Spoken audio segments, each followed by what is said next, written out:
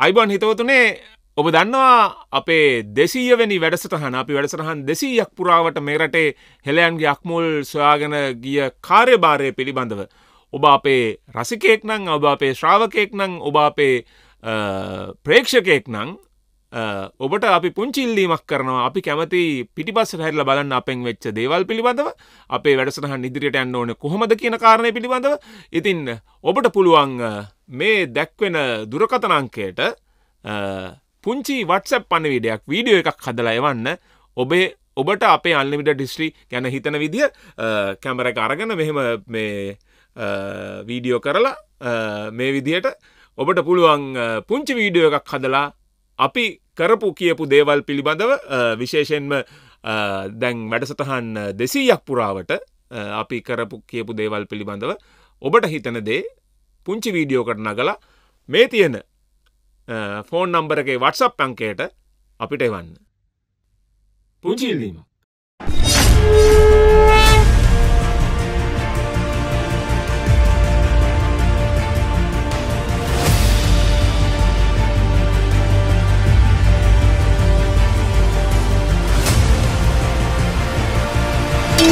Unlimited History අපේ ජාතික කතාව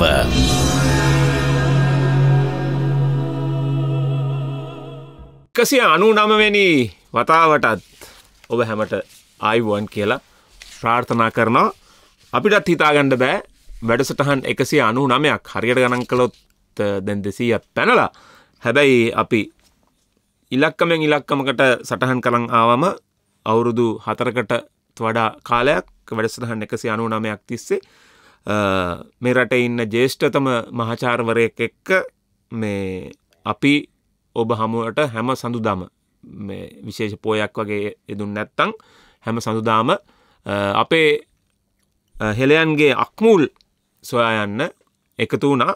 ඉතින් ඔබ දන්නවා අපේ 200 වෙනි වැඩසටහන ලබන සතියට යෙදිලා තියෙනවා.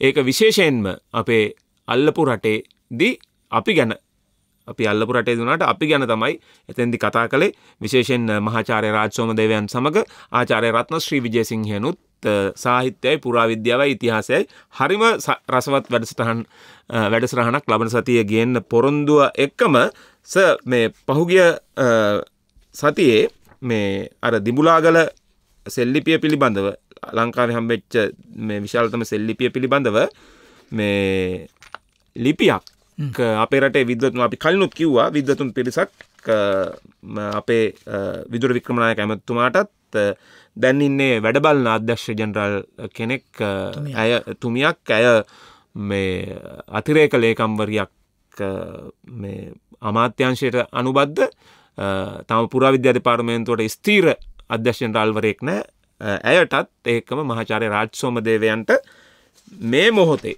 ඔවුන්ගේ අනුදැනුව පිට මම මේක පිරිනවනවා මේ හැබැයි ආයෙ මට දෙන්න ලියුම කියවන්න ඕනේ. කියවලා ඉවරලා මං සාගේ අතර දෙන්නම්. මේකේ ලිපිනේ හැටියට දක්වලා තියෙන්නේ වෛද්‍ය ඩැනිස් ටයිල් පෙරේරා නුවරපාර පස්සයාල එතුමාගේ ලිපිනය. අමාත්‍ය විදුර වික්‍රමනායක බුද්ධ ශාසන ආගමික හා සංස්කෘතික කටයුතු අමාත්‍ය බත්තර මුල්ල. දිඹුලාගල සෙල්ලිපිය සම්බන්ධවයි. මෑත කාලයේ මහත් අවධානයට පාත්‍ර වුණු ලංකාවේ මෙතෙක් හමු වුණු දීර්ඝතම සෙල්ලිපිය වශයෙන් සැලකෙන දිඹුලාගල පර්වතයේ පිහිටි සෙල්ලිපිය පිළිබඳව රටේ ඇති වූ උනන්දුවට සාපේක්ෂව ඒ සම්බන්ධයෙන් නිසියාකාරයෙන් කටයුතු කළේද යන්න ගැන සමාජයේ කතාබහක් නිර්මාණය වී තිබේ. සමහර කණ්ඩායම් මේ සම්බන්ධයෙන් පුරාවිද්‍යා බලධාරීන් ක්‍රියා කළ ආකාරය ගැන යම් සැක සංකා මතු කරමින් විවිධ මත සමාජගත කරමින් සිටී. එහෙත් සිය ප්‍රායෝගික දුෂ්කරතා මැද්දේ එම කාර්යයේ යම් මට්ටමකට හෝ සාර්ථක කර ගැනීමට වෙහෙස වී කටයුතු කළ කණ්ඩායමේ එම ප්‍රයත්නය අගය කළ යුතුය. එහිදී සොයාගත් කරුණුවල හිදැස්ස හා අඩුපාඩු සම්පූර්ණ කිරීමට එම ලිපිය පරිශ්‍රයේදී ඇසින් බලා කියවීමට පියවර ගැනීම අත්‍යවශ්‍ය බවත් ඒ වඩාත් විනිවිද පෙනෙන අයුරින් සිදු කළ යුතු බවත් අවධාරණය කරමු. එහිදී එම සෙල්ලිපිය කියවීමට සහ ඊට ශාස්ත්‍රීය දායකත්වය ලබා දීමට එම විෂය පිළිබඳව තවත් ප්‍රාමාණික විද්වතුන් හටද අවස්ථාව ලබා දිය යුතු බව අපගේ අදහසයි. විශේෂයෙන්ම මෑත යුගයේ පුරාවිද්‍යාත්මක ගවේෂණවල දායකත්වය ලබා දීමට ප්‍රාමාණික විද්වතෙක් වන ජ්‍යෙෂ්ඨ මහාචාර්ය රාජ් සෝමදේවයන් එම ලිපිය අර්ථ ගැන්වීම සඳහා පුරාවිද්‍යා බලධාරීන් විසින් පත් කළ විද්වත් කමිටුවට අයත් නොවීම ගැනද නොඑක් අදහස් පළ වෙමින් තිබේ. එබැවින් මේ සෙල්ලිපිය ගැන සම්පූර්ණ වාර්තාව ලබා දීම තවත් ප්‍රමාද නොකොට වඩාත් විවෘත හා කාර්යක්ෂම ප්‍රවේශයක් ලෙස මෙය කිවීම සඳහා මේ පිළිබඳ විශිෂ්ට ප්‍රමාණයක් වන කැලණි විශ්වවිද්‍යාලයේ පුරාවිද්‍යා පශ්චාත් උපාධි ආයතනයේ ජ්‍යෙෂ්ඨ මහාචාර්ය විද්‍යාකීර්ති රාජ් සෝමදේවයන්ගේ සහායද ලබා ගැනීමට කටයුතු කරන මෙන් ඉල්ලා සිටිමු. එසේම මේ කර්තව්‍යයට දායක වීමට කැමැති අපේ රටේ සිටින මෙම විෂය පිළිබඳව දන්නා තවත් වෘත්තීය ප්‍රාමාණිකයන්ටද අවස්ථාව උදා කරන ලෙසත් හැකි ඉක්මනින් මහජන ප්‍රදර්ශනයට ඉඩ සලසන ලෙසත් මෙරට විද්වත් වෘත්තිකයන් පිරිසක් ලෙස මෙසේ ඉල්ලා සිටිමු කියලා අත්සන් කළා තියෙන වෛද්‍ය දැනිස්ට්‍රේ පෙරේරා හිටපු ලේකාධිකාරී ආයුර්වේද වෛද්‍ය සභාව මහාචාර්ය රෝහණ සිරිවර්ධන වෛද්‍ය පීඨයේ කැලණි විශ්වවිද්‍යාලය පිටපත අධ්‍යක්ෂ ජෙනරාල් පුරාවිද්‍යා දෙපාර්තමේන්තුව මහාචාර්ය රාජ් සෝමදේව මහත්මයාට පුරුදු කරලා තියෙනවා. අත්සන් කරපු පිරිස අතරින් 25 දෙනෙක් වෘත්තිකයෝ මීට වැඩිය පිරිසක් ඉඳලා තිනවා. හැබැයි 25 දෙනෙක් තමයි මෙතන නියෝජනය කරලා තියෙන්නේ. චූලානන්ද පෙරේරා හිටපු අමාත්‍යාංශ ලේකම්, W අමරසිංහ හිටපු කොමසාරිස් ජෙනරාල් ආදායම් බදු දෙපාර්තමේන්තුව, හෂාන් තිලකරත්න ජාතික ක්‍රිකට් කණ්ඩායමේ හිටපු නායක, මහාචාර්ය ජේ යෝගරාජා කැලණි විශ්වවිද්‍යාලය, නිහාල් සෙනවිරත්න අපා සභාපති නෙත් FM, ලක්ෂර වික්‍රමගේ ප්‍රධාන විද්‍යා නිලධාරී දෙරණ මාධ්‍ය ජාලය, ප්‍රියන්ත ජයකොඩි හිටපු ජ්‍යෙෂ්ඨ නියෝජ්‍ය පොලිස්පති, ලලිත් සෙනවිරත්න හිටපු සමූහ ප්‍රධාන විද්‍යා නිලධාරී ඉංජිනේරු ශ්‍රී ලංකා ටෙලිකොම් ආයතනය, සමන්ත ගුණසේකර හිටපු නියෝජ්‍ය රේගු අධ්‍යක්ෂ, ආචාර්ය රංග කලන්සූරිය හිටපු රජයේ ප්‍රවෘත්ති අධ්‍යක්ෂ ජෙනරාල්, මේ වගේ මේ විශාල ප්‍රමාණයක් 25ම කියන්න ගියොත් සෑහෙන වෙලාවක් යයි. මේක මාධ්‍යයට පහුගිය සතියේ පළ වුණා. ඉතින් ඇත්තටම මේ සර් ඔන්න මේ ලිපිය සර්ගේ පිටපත මේ බාර ගන්න සර්. ඉතින් මේ පිළිබඳව අදාළ බලධාරීන් මේ ඉදිරියේදී කටයුතු කරයි. ඒ කටයුතු අනුව සර් මේකට මැදිහත් වෙයි කියන එක වැඩසටහන් 199කට පස්සේ 200 වැඩසටහනට කලින් සර්ට මේ අපි ඕක පිළිගන්නනවා. සර් අද සර් කතා කරන්න ඉස්සෙල්ලා මට විනාඩි කිහිපයක් ඕනේ 200 වැඩසටහනට කලින්. ඉතින් ඇත්තටම අපි අවලෝකනය කරලා බැලුවම සර් මම හිතන්නේ සර් මමත් ඇත්තටම සන්තෝෂ වෙනවා. අපේ රටේ ඉතිහාසය පිළිබඳව දීර්ඝතම සාකච්ඡා පෙළ වැඩසටහන් 199කටත් වඩා පැයකමාරය 199ක් ඔබ වෙත ගෙන්න අපිට හැකිවීම පිළිබඳව ඒකම අපි දන්නවා මේ වැඩසටහන හරහා ලෝකයේ පුරා ඉන්න ශ්‍රී ලාංකිකයන් අවදි වුණා. තමන්ගේ ඉතිහාසය ගැන හොයන්න ගත්තා. ඒකේ මුල්ම මේ සිග්නල් ලයිට් එක සංඥාව අපිට නිකුත් උනේ මහවංශය වැඩිපුර විකිනෙන්න ගත්තා. අවසානයේදී අපි මහවංශයේ ලෝක උරුමයක් බවට පත් කරන්න කියපු යෝජනාව සම්මත වුණා. ඒ විතරක් නෙමේ පුරාවිද්‍යා දේශනයක් කිව්වම මැස්සෝ හැහිරෙන තැන්වලට අපි ඉඩ මදි වෙන්න සෙනගගෙන ආවා. ඒ විතරක් නෙමේ ලංකාවේ ප්‍රථම වතාවට ලංකා ඉතිහාසයේ ප්‍රථම වතාවට ඉතිහාස පොතක් වැඩි මාලවියක් සහිත පොතක් බවට යක්ෂි බවට පත් වුණා. ඒක මතක් වුණාම සර් මේ මට මතක් වුණේ අපේ කොරියාවේ ඉන්න හිතවතෙක්. ඔහු මේ හදිස්සි යනතුරකින් මම මේ ඡායාරූපේ පෙන්නන්නම්. රෝහල් ගත වෙලා ඉන්නකොට යක්ෂ කියෝ ඉන්නකොට අල්ලපැන්ද හිටපු කොරියානු ජාතිකයා අරගෙන මේ පොත බලනවා. ඉතින් මේ එච්චර දුරකට මේ අපිට යන්න පුළුවන් වුණා. ලෝකේ පුරා අන්ලිමිටඩ් මිනිස්ට්‍රි වැඩසටහන ඔස්සේ සංවිධාන බිහි වුණා. හෙරිටේජ් ෆෝස් වගේ ආයතන මෙල්බන් නුවර ලියාපදිංචි කළා පිළිගත් ආයතනයක් බවට පත් වුණා. ඒ විතරක් නෙමෙයි මේ රටේ ඉතිහාසයේ ප්‍රථම වතාවට පුරාවිද්‍යා කැණීමකට මහජන අරමුදලින් පුරාවිද්‍යා කැණීමක් මීමුරේ සිද්ධ වුණා. ඒක රූගත වුණා. ඒක වාර්තා වීඩියෝ වැඩසටහනක් විදිහට සකස් වුණා. ඉතින් අපේ මේ පම්පෝරිය කියාගෙන ගියොත් විශාල ප්‍රමාණයක් කියන්න වෙනවා.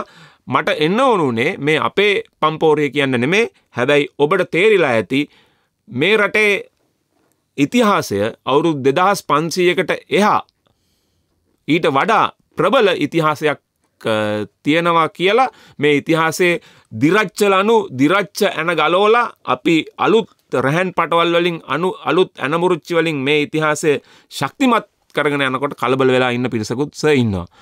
වඩා පහසු වඩා හොඳ උස් ගොඩනැගිල්ලක් හදන්න හිතවතුනේ අඩි 2.5ක මේ පදනමක්ද අඩි 30-40,000ක අඩි 60,000ක ෆයිල් එකක් ගැහුවමද වඩා හොඳ පදනමක් ගොඩනගන්නේ. අවුරුදු 2500කට වඩා අවුරුදු 60,000ක ලක්ෂයක ඉතිහාසයක් කිව්වොත් නේද අපිට අපේ ජාතිය මේ වඩා හොඳින් ගොඩනගන්න පුළුවන්. ඒ ගොඩනගිල්ල ගොඩනගන්න පුළුවන්. ඉතින් මේක හුදු ඉතිහාස කතා කියන ඉතිහාසය මේ නිකන් කතාන්දර ශෛලයෙන් කියන වැඩසටහනකට වඩා අපිට ඕන උනේ ජාතිය එකතු කරන හොඳ ප්‍රෞඩ ජාතියක් ශක්තිමත් පදනමක් මත ගොඩනගන එක. ඉතින් ඒකට තමයි ගොඩ දෙනෙක් ඇවිස්සලා අපි දන්නවා අපිට දැන් විවිධ චෝදනා අද්භූත චෝදනා නගමින් ඉන්නවා. මේ චෝදනා වලින් මටවත් මහාචාර්යතුමාටවත් net fm එකටවත් කිසි දෙයක් වෙන්නේ නැහැ. හැබැයි ඔබ හිතන්න මේ ඔබ පහර දෙන්නේ මේ රටේ ඉතිහාසයේ ගොඩනගන්න අවංක වමනාවෙන් කැප වෙන මිනිස්සුන්ට. සමහරලාට මහාචාර්ය වෙන්න පුළුවන්, පුරාවිද්‍යා දෙපාර්තමේන්තුවේ වැඩ කරන මිතාමත් අඩුපඩියකට වැඩ කරන අපේ ඒ ක්ෂේත්‍ර නිලධාරීන් වෙන්න පුළුවන්, නිලධාරීන් වෙන්න පුළුවන්. ඉතින් ඒකම තව රැල්ලක් යනවා මේ රටේ බුද්ධිමතුන්ට පහර දෙන්න. මේ රටේ බුද්ධිමතුන් නිදහස් අධ්‍යාපනයෙන් අධ්‍යාපනය ලැබලා කලකිරීම හින්දාම විවිධ කලකිරීම හින්දා මේ රට දාලා යනවා. සර්ලා වගේ යන්න හොඳටම අවස්ථාව තියෙන උදවිය මේ ජාතිය පිනට මෙහෙම ඉන්නකොට මේ අර කජුකිරි කොල්ලු ටිකක් එකතු වෙලා මේ රටේ බුද්ධිමතුන්ට ගහනවා. අවසානයේදී මේ රට නවතින්නේ කොතනද ගිහිල්ලා? මේ බුද්ධිමතුනුත් ඔබට මේ රටට බුද්ධිමතුන් එපා නම් ඔබේ දරුවෝ පාසල් යවන්න එපා. ඒ බුද්ධිමතුන්ගේ පොත්පත් තමයි ඔබ ඉගෙන ගන්නේ. දේශීය බුද්ධිමතුන් වෙන්න පුළුවන්, විදේශීය බුද්ධිමතුන් වෙන්න පුළුවන්. ඔච්චර දන් අපේ රටේ පාසලකට ළමයෙක් දාගන්නවා කියන්නේ යුද්ධයක්නේ. ඉතින් ඒ යුද්ධ කරලා ඇයි ළමයි ඉස්කෝලේ යවන්නේ මෙහෙම මේ රටේ මෙහෙමයි බුද්ධිමතුන් මේ රටට සමහරලාවට ඔවුන්ගේ නිසි කාර්යය කරේ නැහැ කියලා අපිටත් විවේචනයක් තියෙන්න පුළුවන්. හැබැයි තියෙන ටිකටත් ගහලා කඩාකප් මේ මොකද්ද මේ මෙහෙම එකකුත් තියෙනවා. දැන් මේ සමාජ මාධ්‍ය ඒවා මේ රටේ බුද්ධිමතුන්ට පුරාවිද්‍යාඥයන්ට ඉතිහාසය කතා කරන කට්ටියට ගහන්නේ සාමාන්‍ය ගමේ ගොඩේ පාසල් වලට යන සාමාන්‍ය රැකියාවක් කරන සාමාන්‍යයෙන් මේ අර වඳුරට දැඩි පිහිය වගේ හවුවෙච්ච පිරිසක්. මේ ලෝකෙ පුරා ඉන්න යම්කිසි දැනුමක් තියෙන දැනුම් පද්ධති ආශ්‍රය කරලා තියෙන කට්ටිය කිසි විටකත් ගහන්නේ විශේෂයෙන් ජාත්‍යන්තර පාසල් කොළඹ ප්‍රධාන පෙළේ පාසල් වලට ගිය තරුණයෝ ඔවුන් මේ දැනුම් පද්ධතිය ඇසුරු කරනවා මිසක් ඔවුන් මේ බුද්ධිමතුන්ට පහර දෙන්න එන්නේ නැහැ. මේ හැබැයි මේ රටට යුද්ධයක් ඇති වුණොත් මේ රටේ වෙහෙරක් චෛත්‍යයක් හදන්න කිව්වොත් මහා ලොරි බස් පිටින් ඇවිල්ලා ඒවට උදව් වෙන යුද්ධයට එන්න කිව්වොත් තමන්ගේ ජීවිතේ පරදුවට තියලා යන ජනතාව ඇතුළ තමයි මේ වික්ෂිප්තභාවය ඇති කරන්නේ. මේක ඔබ හිතන්න එපා සරල දෙයක් කියලා. මේ අපේ රටේ එක්තරා පන්තියකට මේ දැනුම් අරගෙන ඔවුන් එකක් පස්ස ඉන්නවා.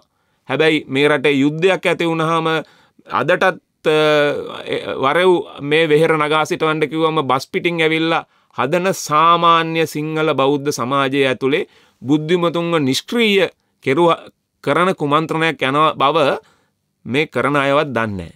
ඔවුන් ඒකට අහු වෙලා ඉන්නේ. ඉතින් වැඩසටහන් 199කට පස්සේ වේදනාවෙන් නෙමෙයි කියන්නේ. හැබැයි මේක ගිහිල්ලා කොහෙද නවතින්නේ කියලා අවසානයේදී ඔබම හොයලා බලන්න. හරි ලේසි මෙහෙම එකකුත් තියෙනවනේ සර් මේ හොඳටම තේරෙනවා එකම පිරිසක් තමයි මේ කමෙන්ට් වලින් හැම වෙලාවෙම මේ දොස් කියන්නේ. අර දැනුම අරගෙන නිහඬව ඉන්න පිරිසකුත් ඉන්නවා. ඉතින් මේ සමහරලාවට හොඳ මිනිසුන්ගේ නිහඬතාවය නරක මිනිසුන්ගේ හඩට වඩා භයානක වෙන්නත් පුළුවන්.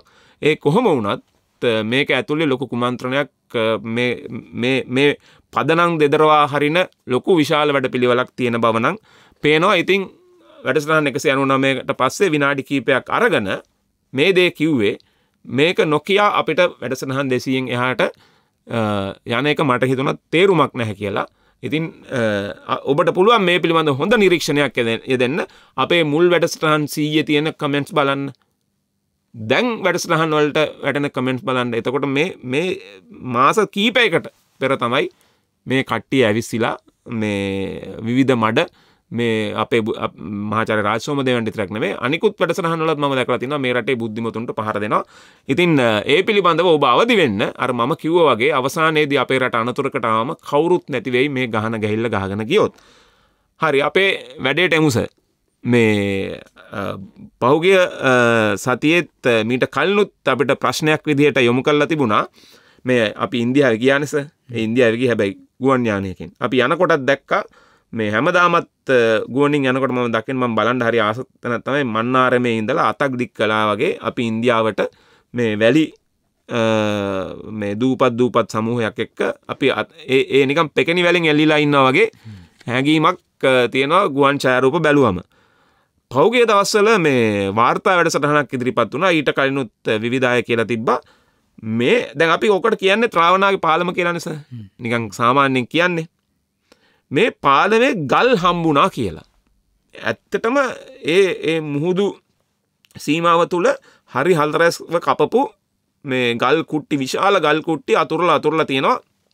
අපිට අර අනුරාධපුරයේ හම්බ වෙන ගල් පාලම සහ මට පොඩ්ඩක් මතක් වුණා. හැබැයි ඒ වගේ අර දිගැටි ගල් මේවා නෙමෙයි. හරි හතරස් වගේ ගල් කුල්ලු. මොකක්ද සර් මේක ඇත්ත නැත්ත? අපිට පහදලා දෙන්නකෝ. ඇත්තෙන්ම මේ අපි කවුරුත් දන්නවා මේ ලංකාව සහ රාමේශ්වරම් අතර තිබෙන මුහුදේ තිබෙන මේ ඔබ සඳහන් කළ ඒ ගල් ඇතුරුම හඳුන්වන්නේ ආදම්ගේ පාලම කියලා. ආදම්ගේ පාලම. ආදම්ගේ පාලම කියන එක මොකක්ද කියන එක ගැන හුඟක් ඈත කාලෙක ඉඳලම පර්යේෂණ සොයා බැලීම් කරලත් තියෙනවා. ඇත්තෙන්ම පළවෙනියටම වාර්තා වෙන්නේ 1837 බ්‍රිතාන්‍ය ජාතික හමුදා නිලධාරියෙක් තමයි මේ සැකැස්ම මේ පාෂාණ සැකැස්ම ගැන මුල්වරට සමීක්ෂණයක් කළේ. 1837 දී ලුතිනන් FT පවල් කියන මහත්මයා මේ ස්ථානය ගැන සමීක්ෂණයක් කළා. මොකද ඔවුන් ගුවනින් ප්‍රයාසර කරනකොටත් මේක දකිනවා. එතකොට එතැන් පටන් මේ ස්ථානය ගැන නොයෙකුත් සොයා බැලීම් කරලා තියෙනවා. එතකොට අපි මේක ඉතිහාසය කියන්න කලින් අපි පැහැදිලි කළ යුතු දෙයක් තියෙනවා. මේ පාෂාණ සැකැස්ම ඒ කියන්නේ නොගැඹුරු මුහුදේ. ඒ කියන්නේ සාමාන්‍යයෙන් ගත්තොත් ඒ ගල් සැකැස්ම තියෙන තැන මුහුදේ ගැඹුර මීටරයක් විතර. අඩි 3ක් විතර. ඒ කියන්නේ ඕනනම් අපිට බහලා ගිලෙන්න නැතුව ඉන්න පුළුවන්. ඒක බහලා ගිලෙන්න නැතුව ඉන්න පුළුවන්. අපි දනිස්සෙන් ටිකක් උඩට වතුර තියෙයි. එතකොට මේ සැකැස්ම පිළිබඳ මත දෙකක් තියෙනවා. කියන්නේ මතවාදීව කොටස් දෙකක් ඉන්නවා. එක කට්ටියක් කියනවා මේක මනුෂ්‍ය නිර්මාණයක් කියලා. මිනිස්සු විසින් හදපු එකක් කියලා. විද්‍යාත්මක පැත්තෙන් අද අපට තිබෙන ඉතාම ඉහළ ඔය දුරස්ථ සංවේදී ක්‍රම ඈත අභ්‍යවකාශයේ ඉඳලා ගන්න පුළුවන් ඡායාරූප ගුවන් ඡායාරූප මේ වගේ දේවල් අධ්‍යයනය කරපු අය ලංකාවේ නම් එහෙම කරලා නැහැ. නමුත් ඉන්දියාවේ ඉන්නවා. එහෙම කරපු අය මම ඉස්සරහට එක පැහැදිලි කරන්නම්. ඒ වගේම ඇමරිකා එක්සත් ජනපදයත් මේ නාසා ආයතනයත් මේ ගුවන් චන්ද්‍රිකා ඡායාරූප අධ්‍යයනය කරමින් මේක ගැන හොයන්න මහන්සි අරන් තියෙනවා. ඉතින් මේ දැන් මම ඉස්සෙල්ලා කිව්වා වගේ කට්ටි දෙකක් කියනවා. එකක් කට්ටියක් කියනවා මේක මනුෂ්‍ය නිර්මාණයක් කියලා. තව කට්ටියක් කියනවා නෑ මේක මනුෂ්‍ය නිර්මාණයක් නෙමෙයි මේක ස්වභාවික නිර්මාණයක් කියලා. එතකොට මේ අන්ත දෙකේ තමයි මේ ආදම්ගේ පාලම දෝලණය වෙන්නේ. එතකොට ඉස්සෙල්ලා අපි කියන්නේ අපේ හිතවත් ශ්‍රාවකයන් ඇයි මේකට ආදම්ගේ පාලම කියන්නේ. එතකොට අර ආදම්නේ පළවෙනි මනුෂ්‍යයා. ආදම් අර පෞකාර වැඩේ කරාට පස්සේ තහනම් ගහේ ගෙඩි කෑවට පස්සේ ආදම් මේ අර ඊඩන් උද්‍යානයෙන් පිටමං කළානේ. සුගති උද්‍යානය කියලා කියන්නේ. ඔව්. ඒකෙන් පිටමං කරාම ආදම් මේ එගොඩ වෙලා ලංකාව පැත්තට ආපු පාලම කියලා අදහසක් තියෙනවා. කතාවක්. ඉතින් ඒ නිසා මේකට ඇඩම්ස් බ්‍රිජ් කියන වචනේ පාවිච්චි කරනවා. සමහර අය රාවණාගේ පාලම කියලාත් කියනවා. පාලම කියලා කියනවා. ඊට පස්සේ රාවණාගේ පාලම කියන කතාව එන්න හේතුව තමයි රාමායනය. රාමායනේ තියෙන්නේ දැන් රාවණ රජතුමා සීතා දේවිය පැහැරගෙන ඇවිල්ලා මෙහෙ හිර කරාට පස්සේ ඇයව බේරාගන්න රාම කුමාරයාට මෙහෙට එන්න උවමනා නිසා ඔහු වානර හමුදාවට හනුමන්තා ප්‍රමුඛ වානර හමුදාවට නියෝග කළයි කියලා පාලමක් හදන්නේ කියලා ඉන්දියාවේ ඉඳලා ලංකාවට. ඔය දෙකම එක්තරා ආකාරයක ආගමික සාහිත්‍යමය ග්‍රන්ථ මත හැදිච්ච නන් දෙකක්. හැදිච්ච කතා දෙකක්. ඉතින් ඒක දැන් කෙනෙකුට ඕනනම් පුළුවන් දැන් ඔය මං දැන් මොහොතට කලින් කියපු කොටස තියෙන්නේ. ඒ කොටස කපලා අරගෙන මෙන්න රාමායනය ප්‍රවර්ධනය කරනවා රාවණ ප්‍රවර්ධනය කරනවා කියලා අනිත් පැත්තෙන් බයිබලය ප්‍රවර්ධනය කරනවා ආදම් ප්‍රවර්ධනය කරනවා කියලා කියන්නත් පුළුවන්.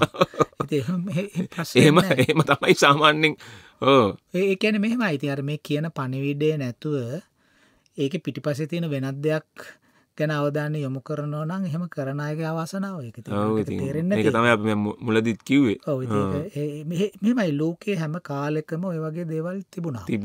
දැන් අපේ බුදුරජාණන් වහන්සේගේ හැඳින්වෙන්නේ ගෞතම බුද්ධ කියලානේ. ගෞතම කියන නම. එතකොට ඔය බුදුරජාණන් වහන්සේට විරුද්ධව හිටපු අය ඒ නම අර්ථ දැක්වා.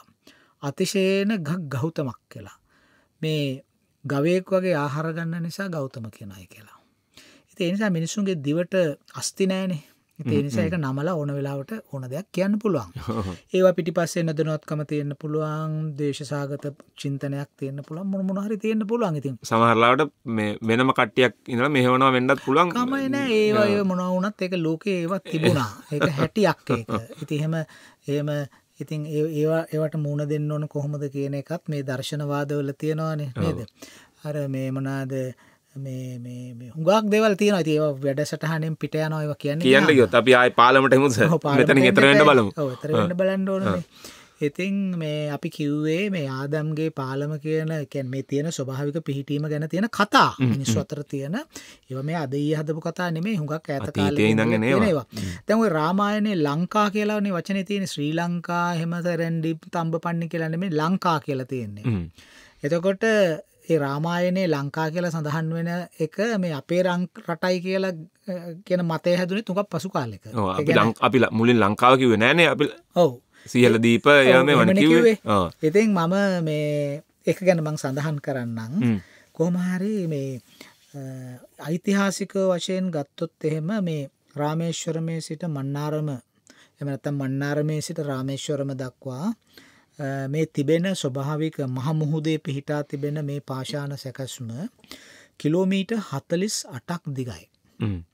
එතකොට ඒ දිගටම තියෙන ගැඹුර ඒ ව්‍යුහය කිට්ටුව ගල් තියෙන්නේ. එතකොට ගැඹුර මීටරයයි. හරි. ඒතර අඩි 3ක විතර මේකක්. එතකොට මේක දිහා පළමුවෙන්ම අපි බලන්න වෙන්නේ භූවිද්‍යාත්මකව භූවිද්‍යාඥයෝ කියන දේවල්. මොකද භූවිද්‍යාඥයන්ගේ ශාස්ත්‍රයක් ඒක. එහෙම නැත්නම් සාගර විද්‍යාව, ඕෂියනෝග්‍රැෆි කියලා තියෙනවනේ විෂයක්. ඒ අයගේ මේ විෂයක් මේක විස්තර කරන එක. නමුත් ඒ අය ලියලා තියෙන ඒවා දිහා බැලුවහම හැබැයි ඕක දැන් ඔය අපිට බලනකොට පුරාවිද්‍යාවත් ඕකට අයිති කියලා පේනවනේ සර්. පුරාවිද්‍යාවට අයිති කියලා පේනවා මේක මනුෂ්‍ය නිර්මාණයක් කියලා කිව්වොත්. මේක ස්වභාවික නිර්මාණයක් නම් ඒකට පුරාවිද්‍යාවක් අදාළ වෙන්නේ නැහැ. එතකොට ඉස්සෙල්ලම තියෙන්නේ මේකේ ප්‍රභාවය මේක කුමක්ද කියන එක නිර්වචනය කර ගැනීම නිතාම අවශ්‍ය වෙන්නේ. එතකොට මේ අපි මතක තියාගන්න ඕන දෙයක් තියෙනවා. මේක මේ අර මූදු මට්ටම් වෙනස් වීම නිසා තමයි මේ මතු පිටට දැන් පේන්න පටන් අරන් තියෙන්නේ. හරිද? එතකොට මීට අවුරුදු 1,15,000ත් අවුරුදු 11,700ත් අතර කාලේ. අවුරුදු 1,15,000යි අවුරුදු 11,700යි අතර ඇතිවෙච්ච සීත යුගය, අවසන් සීත යුගය, මාහිම යුගය කියලා මාහිම යුගයේ අවසන් කොටසේදී අද මේ ඉන්දිය සාගරයේ තියෙන මට්ටම තියෙන්නේ. ඒ මට්ටමේ ඉඳලා මීටර් 120ක් මූද යටට ගියා. පල්ලෙහා තිබුණේ. අර අපි සුනාමිය ආවම ලැබුණේ අත්දැකීම. ලැබුණේ. ඒතර මීටර් 120ක් යවහම ලොකු ගැඹුරක්. ඒ තරමටම මූදේ වතුර පල්ලෙහාට බැහැලා ගියා. බැහැලා ගියාම උනේ මොකක්ද? මේ ගොඩබිම් තීරුව. ඒ කියන්නේ නොගැඹුරු බිම. ඒක මතු වුණා. එතකොට දැන් මේක මොකක්ද කියන එක අපි තාම කිව්වේ නෑ. දැන් හුඟක් විද්‍යාඥයින් මේකට කියන්නේ මේකට ඉංග්‍රීසියෙන් එක කියන්නේ ලයිම්ස්ටෝන් ෂෝල් එකක්. ෂෝල් එක කියලා කියන අර කරට දාන එකනේ. ඒ කියන්නේ හුණුගල් වලින් සකස් වුණු සාටකයක් වගේ එකක්. ලයිම්ස්ටෝන් ෂෝල් එකක්. එතකොට මේකේ ප්‍රභාවය හුණුගල්. ඉතින් හුණුගල් කියන එක මුහුදේ හැදෙන්න පුළුවන් දෙයක්නේ. හරිද? දැන් මෙතන තමයි ප්‍රශ්නේ තියෙන්නේ. මොකද කැල්සියම් කාබනේට් කැල්සියම් කාබනේට්නේ. හුණු ගලක් මුහුදේ හැදෙන්න පුළුවන්. එතකොට ඒක ස්වභාවිකයි. අනිත් පැත්තෙන් තියෙන්නේ මේක මිනිස්සු කරා කියලා කිව්වොත් එහෙම එතකොට ඒ අර ස්වභාවික සැකස්මට වඩා වෙනස් අදහසක් ඒකේ එනවා. ඒ ස්වභාවයේ හුණුගල් අරන් මිනිස්සු නිර්මාණය කළා මිනිස්සු නිර්මාණය කළා කියලා කියන එක හුණුගල්. ඉතින් කොහොම හරි බැලුවම මේ හුණුගල් මේ තීරුව මේ ෂෝල් එක මුහුදු මට්ටම අවුරුදු අවසානයේදී අවුරුදු 11700කට විතර කලින්නේ. ඒ වෙනකොට මුහුදු මට්ටම එච්චර පාත බැස්සට පස්සේ මේක නිරාවරණය වුණා. ඉතින් මේක හරහා මිනිස්සු ආවා ගියා. ඒ කාලේ සංක්‍රමණ ඉන්දියාවේ ඉඳලා අපිට පයින් ඇවිදගෙන එන්න පුළුවන් එතකොට. දැන් අපි මීට කලිනුත් ඔය අප්‍රිකාවෙන් නික්මීම පිළිබඳව හෝමෝ සේපියන්ගේ මුහුදු මට්ටම් පල්ලෙහාට ගියාම එහාට මෙහාට ගිය ගැන කිව්වනේ. ඊට පස්සේ මොකද වුනේ? පහුගිය අවුරුදු 7000කට උඩදී කියන්නේ හොලෝසීනය කියන භූවවදයේදී අවුරුදු 7000කට උඩදී නැවත මුහුදු මට්ටම ඉහළ යාම නිසා මොකද වුනේ? මේක වැහිලා ගියා ආපහු. හරිද? එතකොට මේ වැහිලා ගිය වැහීම තමයි තවමත් මේ අපිට මේ පේන්න තියෙන්නේ. හරිද? එතකොට දැන් මේක මෙහෙම තියෙනකොට අර මං කිව්වා ඉස්සෙල්ලා රාමායනයේ තියෙන කතාව. රාමායනයේ රාම හනුමන්තා ලව්වා මේ පාලමක් දැම්මයි කියලා සීතාව බේරගන්න මේ ලංකාවට එන්න. ඒ මතය එහෙමම තියෙනවා. නමුත් ඒ රාමායනයේ එන කතාව පදනම් කරගෙන මේකට රාමාගේ පාලම කියන අදහසත් මේ පට බැඳලා තියෙනවා. එතකොට සමහරු කියනවා මේක රාවණාගේ පාලම, සමහරු ආදම්ගේ පාලම, සමහරු කියනවා රාමගේ පාලම. රාමස් බ්‍රිජ් කියන එකත් පාවිච්චි කරනවා. ඉතින් කොහොම හරි මේ තවම निराකරණය කරගෙන නැහැ මේකේ නියම ප්‍රභාවය මොකක්ද කියන එක. හැබැයි වැඩි බරක් තියෙන්නේ මේක ස්වභාවික නිර්මාණයක් කියලා කියන්න. ඉතින් විශේෂයෙන්ම මේ ඉන්දියානු එකට කියන්නේ ඉන්ඩියන් ස්පේස් රිසර්ච් ඕගනයිසේෂන් කියලා ISRO ඉස්රෝ කියන ආයතනය මේ ගැන පරීක්ෂණ කළා. කියන්නේ ඒගොල්ලෝ දුරස්ථ සංවේදී ඡායාරූප පාවිච්චි කරලා නොයෙකුත් විද්‍යාත්මක ක්‍රමවලින් මේක පරීක්ෂා කරාම දැකපු දේ තමයි මේ ආදම්ගේ පාලම කියන ව්‍යුහය අර රීෆ් කියලා කියන්නේ හුණුගල් හුණු පර හිරිගල් පර කියලා කියන්නේ හිරිගල් පර 100ක විතර කෑලි පැචස් කියන්නේ එහෙම කෑලි වලින් තමයි මේක හැදිලා තියෙන්නේ. එතකොට ඒ ඉස්රෝ මේ සංවිධානය වාර්තා කරපු ආකාරය අනුව. එතකොට මේකෙන් අපිට පේන්න තියෙන දේ තමයි අර සාහිත්‍ය කෘතිය කියපු දේ රාම ලංකාවට යන්න පාලමක් හැදුවයි කියන එක ඒක රාමායනයේ තියෙන ස්වාධීන සඳහන් කිරීමක්. හැබැයි මේ තියෙන්නේ කියන්නේ රාම හැදුවේ කොහෙන්ද ඉන්දියාවෙන්ද ලංකාවට එන්නනේ. ඒතර රාමායනේ ලංකා කියන්නේ අපේ මේ ජීවත් වෙන ශ්‍රී ලංකාවයි කියන එක වෙනම මතයක්. ඒක පසු කාලන මතයක්. මොකද ලංකාපුර මේ අවට ගොඩක් තියෙනවා. ඔව් ඇත්තෙන්ම මේ ඔය මේ ආදම්ගේ පාලම කියන අදහස වුණත් මුල්වරට සඳහන් කරන්නේ අරාබි ජාතික ඉතිහාසඥයෙක් අල්බිරූනි. අපි අල්බිරූනි ගැන අපි කතා කරා. ක්‍රිස්තු වර්ෂ 1030 දී තමයි අල්බිරූනි සඳහන් කරන්නේ මේ ආදම්ගේ පාලම කියන අදහස. ඒතකොට ඒ නිසා අපි අපේ සාමාන්‍ය පුරුද්දක් තියෙනවා ඉතිහාස පොතක යමක් තියෙනවා නම් ඒක පරම සත්‍යයි කියලා විශ්වාස කරන එක. නමුත් ඉතිහාසකරණය කියලා විශේෂ විනයක් ශික්ෂණයක් තියෙනවානේ. ඒ පොත්පත්වල ලියා තියෙන දේවල් තුලනාත්මකව තේරුම් කරන එක. ඉතින් ඒ නිසා මේ ඉතිහාස පොත්වල හරි රාමායනය වගේ වීරකාව්‍යයක හරි මේ සඳහන් කිරීමම මේ ආදම්ගේ පාලම නමින් හැඳින්වෙන මේ ව්‍යුහයේ අනන්‍යතාව සම්භවය තීරණය කිරීමට යොදාගත හැකි එකම හා විශේෂතම සාක්ෂිය වෙන්නේ නැහැ. ඉතින් අපිට පේන හැටියට මේකට උවමනායි විශාල විද්‍යාත්මක පසුබිමක්. ඉතින් ඒ ඇස්සේ දැන් මේකේ ස්වරූපය තේරුම් ගන්න තියෙන එක තමයි 1956 1961 අතර කාලේ ඔබට අපි අහලා තියෙනවා. මොකද අපි ඒ කාලේ ඉපදිලා නැහැ. නමුත් අපි අහලා තියෙනවා ඔය කාලේ තමයි අර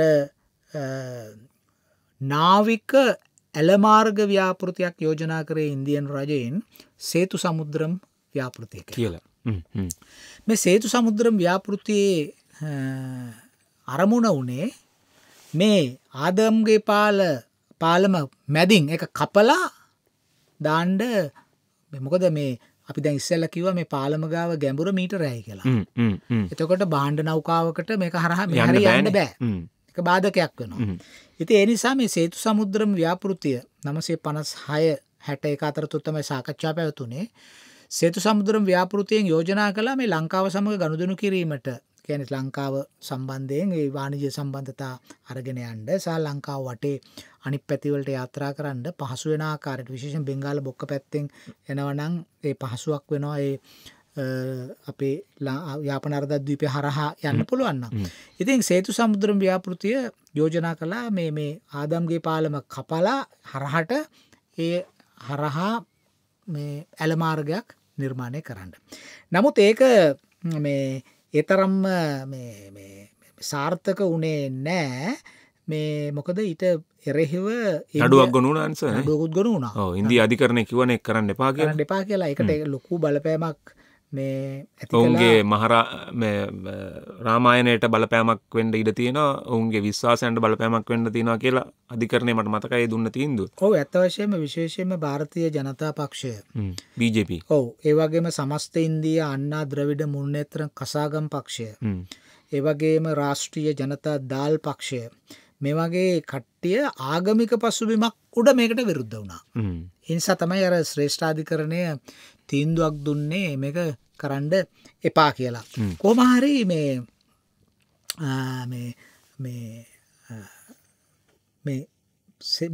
එක සේතු සමුද්‍රම් ව්‍යාපෘතියනේ.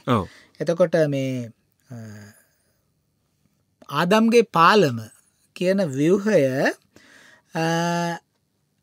ඒ රාමායනයේ සඳහන් වන ලංකා ද්වීපය ඉන්දියාවත් සමඟ සම්බන්ධ කරණ්ඩයි දැම්මෙ කියන ප්‍රවෘත්තිය අනුව ඒ රාමායනයේ ලංකා කියලා කියන්නේ ශ්‍රී ලංකාවයි කියන එක පළමුවරට ඉදිරිපත් වෙන ක්‍රිස්තු වර්ෂයෙන් 8 වෙනි සියවසේ. 1800. නෑ ක්‍රිස්තු වර්ෂයෙන් 8 වෙනි සියවසේ. 800 දෙවනි නන්දිවර්මන් කියන රජතුමා එයා පල්ලව රජෙක් වර්මන් කියන කෑල්ල තියෙන නිසා මේ ඔහුගේ තියෙනවා මේ එක්තරා තඹ පත්‍රයක් තඹ සන්නසක්. ඒ තඹ සන්නසේ තමයි සඳහන් කරන්නේ මේ අර රාමායනයේ සඳහන් කරන ලංකාව තමයි මේ අපේ රට කියලා. ඉතින් මේ ඇතුලේ වගේ ලොකු ප්‍රශ්න තියෙනවා. අපි අර නිකන් සමස්තයව gediya පිටින් අරගෙන අපි කියනවා මේක මෙහෙමයි කියලා එහෙම කියලා බෙති. ඔය නන්දිවර්මන් එහෙම කිව්වට පස්සේ තමයි අපේ හිටවනේ ආර්ය චක්‍රවර්ති යාපනයේ ආර්ය චක්‍රවර්ති පෙනී හිටියේ මේ ආදම්ගේ පාලම ආරක්ෂා කරන්න හැටියට තමයි ඔහු පෙනී හිටියේ. අපිට මතකයි අපේ ඔහු ගැන කතා කරනකොට ආදම්ගේ පාලම ආරක්ෂා කරන්න කියලා ඔහුගේ අනවර්තනාමයක් අනිවර්තනාමයක් තිබුණයි කියලා අපි කතා කළා. එතකොට මේ 2017 අවුරුද්දේ දැන් මේ මොනවාද විශේෂයෙන්ම අර ඉස්සෙල්ලා කිව්වාගේ නාසා ආයතනය නම් කියන්නේ මේක කුමක්දයි කිව නොහැකි කියලා දුරස්ථ සංවේදී ඡායාරූප අධ්‍යයනය කිරීමෙන්. ඒ ඇමරිකානු අභ්‍යාකාශ පර්යේෂණ ආයතනය. හැබැයි ඉන්දියානු අභ්‍යාකාශ ආයතනය කියන්නේ මේක හිරිගල් කියලා. හිරිගල් කියලා. හරි අර කොටස් ගණනාවකින් සකස් වෙලා තියෙන එකක් කියලා. එතකොට 2017 දී ඔය Indian Council of Historical Research කියන සංවිධානය මේක ගැන ඉතාම විස්තරාත්මකව හා සමීපස්ථ අධ්‍යයනයක් කළා. අධ්‍යයනයක් කරලා ඒක වැඩේ තියෙන්නේ මොකක්ද? ඒ අධ්‍යයනය ප්‍රකාශයට පත් කළේ නෑ. කළේ නෑ. අදටත් ප්‍රකාශයට පත් කළා නෑ. එතකොට ඒකෙන් අපිට තේරෙනවා අර සේතු සමුද්‍රම් ව්‍යාපෘතියට එරෙහිව ಭಾರತೀಯ ජනතා පක්ෂය වෙන්න පුළුවන්, ද්‍රවිඩ මුන්නේත්‍ර කසාගම් පක්ෂය වෙන්න පුළුවන්. මේ වගේ අර ඉන්දියානු ජාතිකවාදී පක්ෂමසින් ඇති කරපු බලපෑමම මේ Indian Council of Historical Research කියන ආයතනය මේ ආදම්ගේ පාලම කියන ව්‍යුහය පිළිබඳ කළ පර්යේෂණය ප්‍රතිඵල එළියට දැම්මොත් එවැනිම ප්‍රතිවිරෝධතාවක් ඇතිවෙයි කියන මතය උඩ වෙන්න පුළුවන් ඒ පරීක්ෂණ වාර්තාව ප්‍රකාශයට පත් නොකළේ. අදටත් අපි දන්නවනේ සර් ඉන්දියාවේ පුරාවිද්‍යාව කරනවා කියන්නේ ලේසි කාරණයක් නෙමෙයි අපේ මිත්‍රෝ කියන විදිහට. මේක ලේසි කාරණයක් නෙමෙයි. වැඩියෙන්ම මේ පිළිබඳව විරුද්ධ වෙන්නේ මේ කෝවිල් වල ඉන්න පූසාරිලා කියලා මගේ මිත්‍රයෙක් කිව්වා. ඔව් ඒක නිවැරදි. එතකොට මේ කොහොම වෙතත් ඒ ආදම්ගේ පාලම කියන ව්‍යුහය පිළිබඳව තියෙන තත්ත්වය එකයි. කියන්නේ අපි තවම එක ගැන හරි හමං දෙයක් දන්නේ නැහැ කියන එක. ඉතින් ඒක අපේ පැත්තෙන් ඔහොමවත් අතවත් තියලා නැද්ද ඒ ගැන බලන්න සර්. අපි අත තියලා තියෙනවා. අත තියලා තියෙනවා. අත තියලා තියෙනවා. මෙහෙම අත තියලා තියෙනවා. ලංකා සංචාරක මණ්ඩලය හරි අමාත්‍යාංශය හරි කවුරු හරි එක්කෙනෙක් අපි දන්නවා 2007 රාමායන ට්‍රේල් කියලා වැඩපිළිවෙලක් හැදුවා. අදලා සංචාරක අමාත්‍යාංශයෙන් ඒක සංචාරක අමාත්‍යාංශයෙන්. එතකොට ඒකටත් ලොකු ප්‍රතිවිරෝධතාවල් නැගුණා. ඉතින් දැන් අපි මේ ඊටාම කෙටියෙන් පැහැදිලි කරන්නේ මේ ආදම්ගේ පාලම කියන එකේ තත්වය ගැන ඒකේ තියෙන අධ්‍යයන සොයා බැලීම්. එතකොට අපි එකපාරට කිව්වොත් රාමායන ට්‍රේල් කියලා අර ඉන්දියානු සංචාරකයෝ ගෙන්න ගැනීම හා ඔවුන්ගේ අවධානය වැඩි කරන්න අපි මේක මේ කවුරුත් තාම සනාථ කරලා නැති දෙයක් එහෙම තියෙද්දිත් ඊළඟට මේක රාමායනයට සම්බන්ධ කිරීම හුඟක් පස්සේ කාලෙක ඇති වුණේ කියලාත් අපි කිව්වා. මේ දෙවනි මේ වර්මන් රජුරුවන්ගේ කාලේ. ඉතින් එහෙම පසුබිමක් තියෙද්දි අපි නිර්භයව අර කිසි දෙයක් තකන්න නැතුව මේ රාමායන ට්‍රේල් කියලා එකක් හදලා මේක අලෙවි කිරීම ප්‍රවර්ධනය කිරීම කළා. හරි. ඉතින් ඒක කොයිතරම් හොඳද නැද්ද කියන එක වෙනම කතාවක්. නමුත් සත්‍යවාදී ඓතිහාසික තොරතුරු පදනම් කරගෙන අපි ගොඩ නගනවා නම් මේවා හුඟක් හොඳයි. ඒ වගේම මට කියන්න තියෙන්නේ මේ සාමාන්‍යයෙන් මේ ඇඩම්ස් බ්‍රිජ් කියලා කියන මේ ආදම්ගේ පාලම අවට කිලෝමීටර් 30ක පමණ ප්‍රදේශය මට මතක හැටියට ඇඩම්ස් බ්‍රිජ් නැෂනල් පාර්ක් කියලා මේක ප්‍රකාශයට පත් කරලා තියෙනවා. ඒක සංරක්ෂිත ජාතික උද්‍යානයක් හැටියට. ඒක ඉතාම හොඳ දෙයක්. ඒක එහෙම කරපු එක. නමුත් අපි රටට ආදායම අවශ්‍ය බව හැබැයි අපි ඒවා කරනකොට ඉතිහාසය පිළිබඳ සත්‍යවාදී ස්ථාවරයක පිහිටා එක කරනවා නම් ඒ කියන්නේ අපිට සල්ලි හම්බ කරන්න ඕන කියලා ඕන දෙයක් ඕන බොරුවක් කියලා විකුණන්නේ නැතුව සත්‍යවාදී විද්‍යාත්මක පසුබිමක ඉඳන් ඒවා කරන්න පුළුවන් නම් මං හිතනවා ඒක වඩා ප්‍රයෝජනවත් වෙන පමණක් නෙමෙයි ඒක රටට ගෞරවයක් වෙන්න පුළුවන්. ඔව් සර් දැන් මේ රාවණ ට්‍රේල් ගැන මට මතකයි මොකද මමත් ඒකේ සමහර වැඩසටහන් වලට සම්බන්ධ වුණා. මේ පස්සේ අපි දැනගත්තා ඒකට සල්ලි එන්නේ කොහෙන්ද කියලා. ඒකින්ද අනේ ඕගොල්ලන්ගේ සල්ලි ඕගොල්ලෝ තියාගන්න කියලා net FM ආයතනය ඒ සල්ලි වලින් කරන්න අපිට බෑ කියලා මේ අපි ඉවත් වුණා. ඒ අතීතේ මට මතකයි 2007. ඉතින් ඒක මේ සර් කිව්වා වගේ මේ නිකන් සල්ලි හම්බ වෙනවට YouTube එකෙන් සල්ලි හම්බ වෙනවට සීගිරිය ගැන හරි ඒවා මේවා ගැන හරි බොරු ප්‍රචාරය කරන්න එපා. ඔබ මේ ජාතියේ ප්‍රාණය තමයි මේ නිරුද්ධ කරන්න හදන්නේ. මේ දැන් සීගිරි ගැන කවුරු හරි ටොම් පචයක් අතෑරිය හැටියස අපිට එවනවනේ. මේ කියන්න තියෙන්නේ අපිට එකින් එක අරන් පැහැදිලි කරන්න ඕනේ නැහැ. ඔය සමහර දේවල් ගැන අපි සීගිරි වැඩසටහන් 5ක් කරලා තියෙනවා. ඔය සමහර ගල් ගැන මේ සීගිරි මහ වැවේ කිලෝමීටර් 9ක් දිග බැම්ම ගැන දන්න එක්කෙනෙක් ඔය එක ගඩොල් ගොඩවල් දැකලා එක දොරවල් ඇහුවයි කියලා ඒවට නම් රැවටෙන එකක් නැහැ. ඒකින්ද අපේ වැඩසටහන බලලා ඉන්න. අපි යනවා විරාමයකට. විරාමයෙන් අනතුරුව නැවතත් අන්ලිමිටඩ් හිස්ටරි සමග.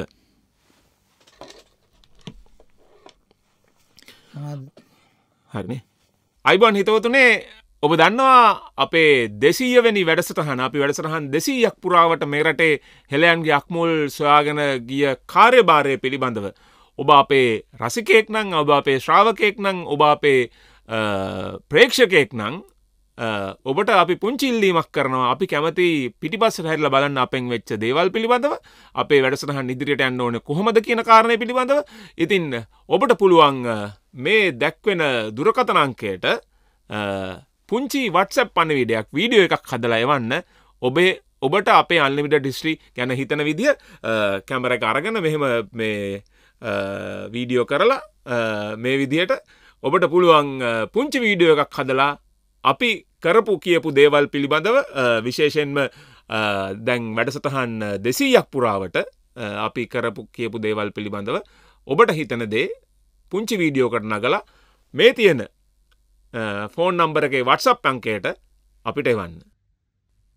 පුංචි ඉල්ලීමක්.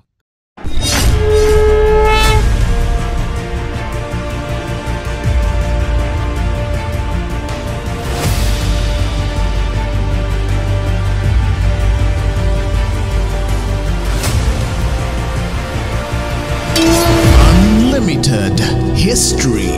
අපේ ජාතික කතාව.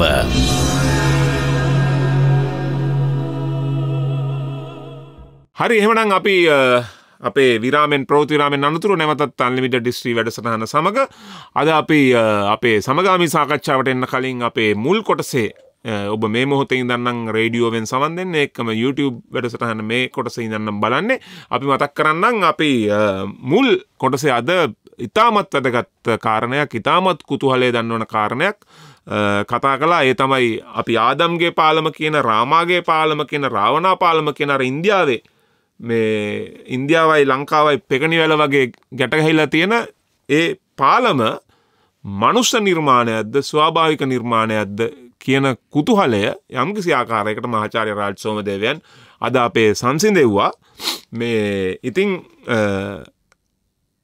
ඒ පිළිබඳව වැඩසටහන අපේ මුල් කොටසෙන් බලන්න පුළුවන් අද 199 වෙනි වැඩසටහන අර ඉන්දියාවයි ලංකාවයි මෙහෙම ලින්ක් වෙලා තියෙන ලින්ක් එකත් එක්ක අපි ඉන්දියාවට ගිහිල්ලා අජන්තාව එල්ලෝරාව කජුරාවෝ පිළිබඳව කරපු වැඩසටහන ලබන සතියේ අපේ 200 වෙනි වැඩසටහනෙන් බලන්න පුළුවන් කියන ආරාධනයත් එක්ක ඉන්දියාවෙන් තමයි අපි ඉංග්‍රීසින්ව ගෙන්න ගන්න හැදුවේ කියන තැනින් තමයි ගිය සතියේත් අපිට ඉවර කරන්න උනේ. ඔව්.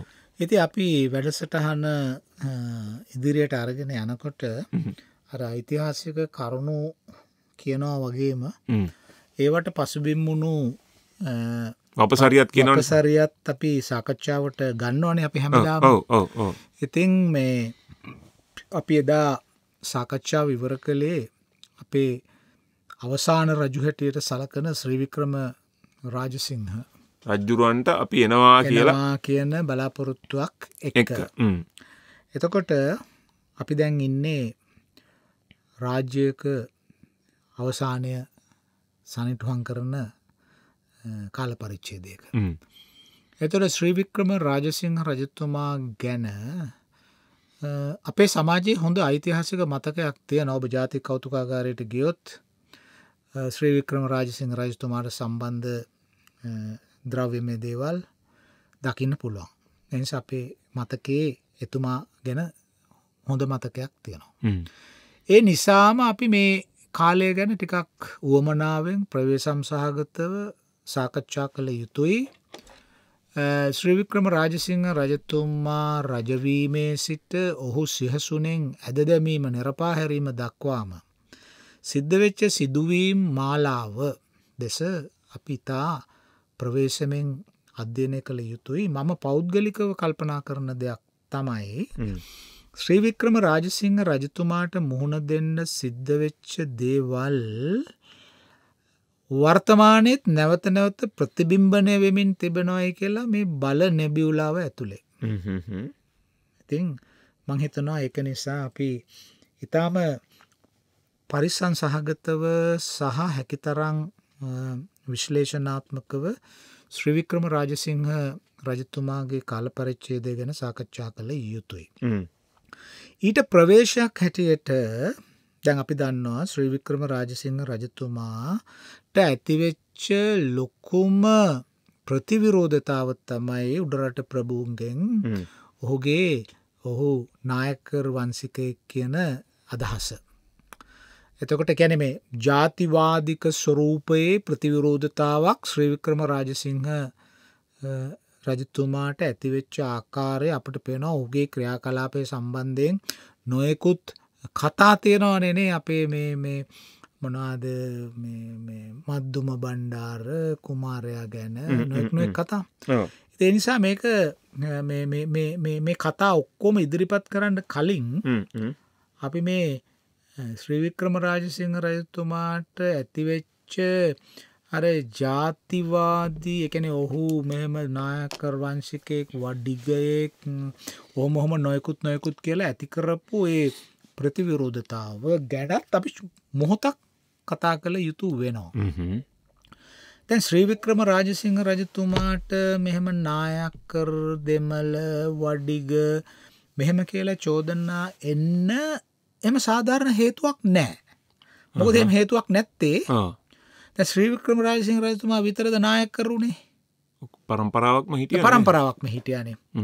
ඒකේ ඇතුලාන්තය අපි බලන්න ඕන. ඉතින් අපි දන්නවා ඉස්සෙල්ලම ශ්‍රී වීරපරාක්‍රම නරේන්ද්‍රසිංහ රජතුමා 1739දී එයාගේ බිරිඳගේ බිසවගේ සොහොයුරා වෙච්ච රාජාධි රාජසිංහට රාජ්‍ය භාරදීම තමයි මේ අන්තිම සිංහල රජු අයින් වෙලා ඊට පස්සේ මේ නායකකරුවන්ට රාජ්‍ය සංක්‍රාන්තියක් ලැබුවේ කියන එක තමයි අපේ තියෙන මේ පොදු මතය.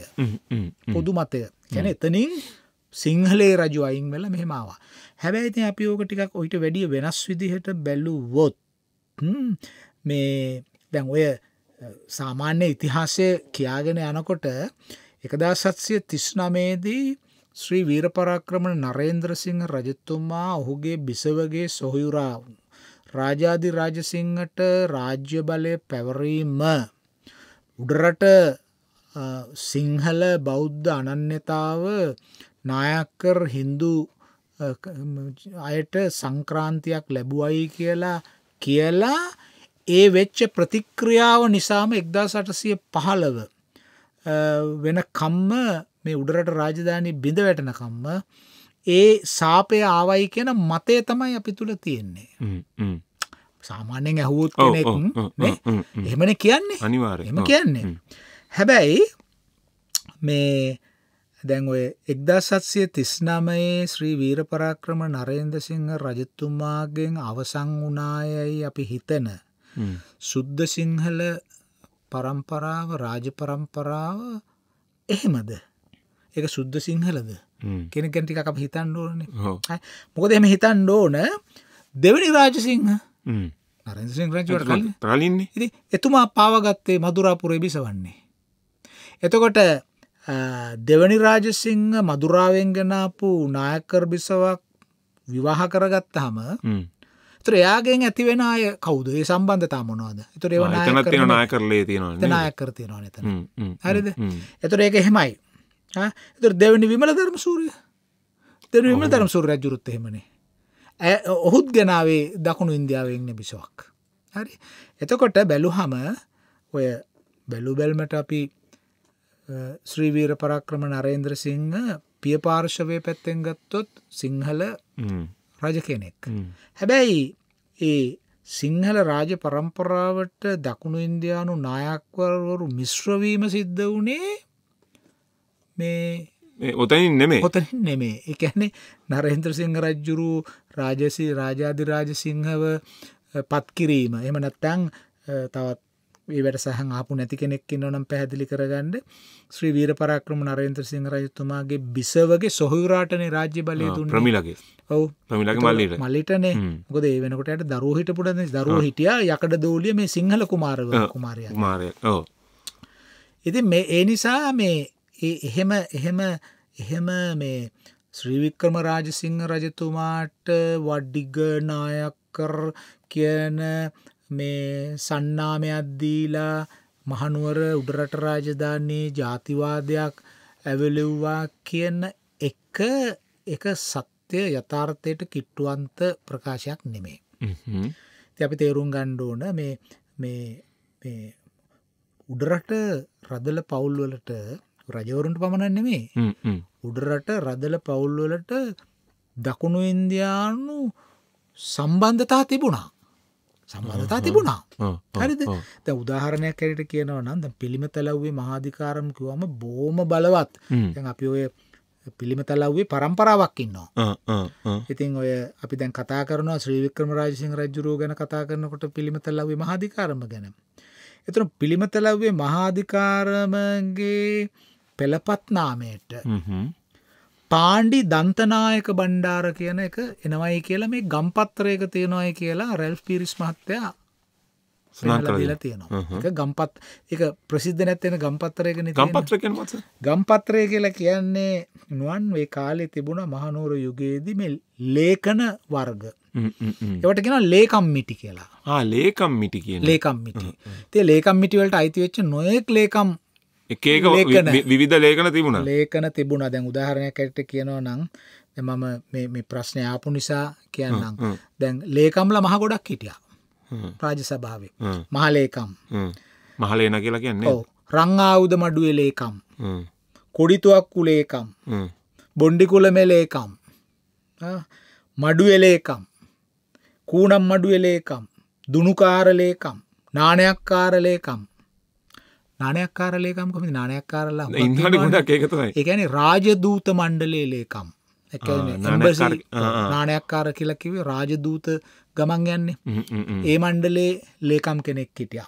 එතකොට පඩිකාර ලේකම් කියන්නේ සැලරිස් පඩිගෙවන මේකේ ලේකම්. ඊළඟට වෙඩික්කාර ලේකම්. මේ වගේ කවිකාර මඩුවේ ලේකම්. එතකොට මෙහෙම ලේකම්. එතකොට ලේකම්ලා ලේඛන තියාගන්න ඕනේ. එතකොට මහ විශාල ලේකම් මේ ලේඛන තියෙනවා. මේ අපේ අමාත්‍යාංශ ලේකම්ලා වගේ තමයි නේද? අමාත්‍යාංශ ලේකම්ලා වගේ තමයි. වාහල මණ්ඩපේ ලේකම් කෙනෙකුත් හිටියා. අද පාර්ලිමේන්තු ලේකම් කෙනෙක්. ඒ වගේ වාහල මණ්ඩපේ හරියටම ගැලපෙනවනේ නේද? හරියට ගැලපෙනවා. ඉතින් මේවා ගැන අපි වෙනම අපි වැඩසටහනක් කරමු. මේ කියන්නේ මේ මහනුවර යුගයේ තිබිච්ච ඒ සංස්ථාවන් ගැන.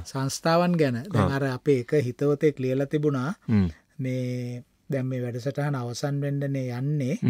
මේ ඉතින් එහෙම අවසන් වෙන්න යනකොහම මොකක් දෙනා මෙහෙට අනිද්දා අවසන් වෙනවා කියන එක නෙමෙයි අපි කිව්වේ. කම්පා වුණා. ඔව්. හැබැයි ඉතින් සතුට වෙන කට්ටියකුත් ඇති නේද? අර මේ අනිවාර්යෙන් සර්. මේක අවසන් වෙනවා. මේ ව්‍යාපෘතිය යනවට විරුද්ධ කට්ටියක් ඉන්නවනේ. ජාතිය දැනුවත් කරනවට විරුද්ධ කට්ටිය. ඔව්. නෑ ඒක ප්‍රශ්නයක් නෑ. සතුට වෙන්න ඒක. හැබැයි අපි සතුට වෙන්න අපි ඒක නවත්තන්නේ නෑ. ඉතින් අර මහත්මයා ලියලෙවල තිබුණේ මේ හැමදාම කියනවා විශේෂ මාතෘකා අපි ඉදිරියේදී සාකච්ඡා කරනවායි කියලා. ඉතින් මේ ඉතිහාස කතාව ඉවරනහම මේ මාතෘකා ටික ගන්නයි කියලා. අනිවාර්යෙන් ගන්නවා. ඉතින් මේ මෙහෙමයි මේවා මේ මිනිස්සුත් එක්ක රණ්ඩු වෙවි එහෙම කරන්න ඕන දේවල් නෙමෙයි. අපේ ජාතික කාර්යභාරය විදිහට අපි කරනවා. මේ කරන්නේ අපේ කාර්යභාරය. මේ ගුවන් කාලය, අපේ පෞද්ගලික පර්යේෂණ වලට යෙදෙන්න තියෙන කාලය. ඒවා ඔක්කොම කොටසක් වෙන් කරලා තමයි මේ මහජනයා කී දහහක් කී ලක්ෂයක් මහජනයා ඉන්නවද තමන්ගේ රටේ ඉතිහාසය අහගෙන ඉන්න කැමති අය. ඒක ඒගොල්ලන්ට සහජයෙන් උරුමයෙන් ලැබිච්ච දෙයක් නේ. ඒක තමුන්ගේ උරුමය, තමුන්ගේ අතීතය ඒක කියලා දෙන එක. ඉතින් ඒක තමයි අපි මේ කරන්නේ. ඉතින් එහා දෙයක් නෑ. ඉතින් හුඟක් දෙනා ලියලා තියෙනවා මේවා මෙම ඉන්දියාවෙන් තමයි මේක කරන්නේ අරකද මේකද. ඉතින් මේ එහෙම ඉතින් කියන්න පුළුවන්. ඉතින් එහෙම ප්‍රශ්නයක් නෑ. අපි කිසිම ගැන මතයක් මේකක් නෑ. ඉතින් මම කියන්නේ අර මේ ලේකම් මිටියට ගම් මොකද්ද සර් මට අමතක වුණා. ඔව් ලේකම් මිටියට ආවේ අපි මේ මෙහෙම ගම්පත්‍රය ගැන කියන්න ගිහලා ගම්පත්‍රය ගැන කියන්න ගිහලා ඉතින් එකක් දැන් ඉතින් ඇත්තෙන්ම මේ වැඩසටහන ඉන්නකොට මම මේ පරණ ගම්පත්‍රයක තියෙන අය පිළිමිතලව්වේ මහාධිකාරම්ගේ පෙළපත් නාමයට පාණ්ඩි දන්තනායක බණ්ඩාර කියලා එනවයි කියලා. ඒතර පාණ්ඩි කියලා කියන්නේ පාණ්ඩ්‍ය කියන එක.